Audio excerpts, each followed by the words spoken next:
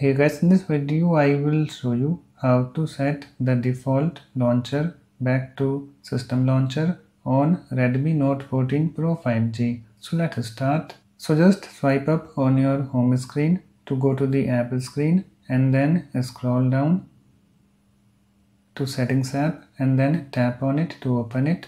Let me tap on it.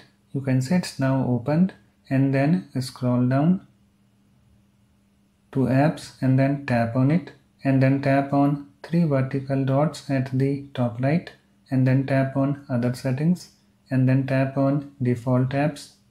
So currently my default launcher is set to Microsoft launcher. So to set it to system launcher, just tap on it and on the screen you can see here we have system launcher.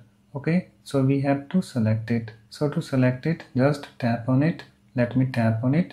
You can see it's now selected. And if I go back, you can see my default launcher is now set to system launcher. Okay, you can see. So that's it. Please like, comment and subscribe for more videos.